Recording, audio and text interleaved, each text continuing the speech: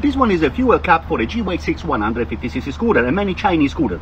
Now, when you start to see that your fuel cap is getting a little rusty, it's always better to get a new one, because if you have corrosion right here, you could have corrosion right here on the seal or the rubber seal, the ring that is over here. So it's always better to change the fuel cap as soon as possible before, you know, some kind of dirt can go inside or rust can go inside. So buy a new one. This one you can buy on partscodeforscooters.com, or you can find them on Amazon too. They're about $5 to $6. Now by changing this one, your scooter will look a lot better. Now this cap right here is about, you know, 2.5 inch wide, and is about 1.5 inch tall.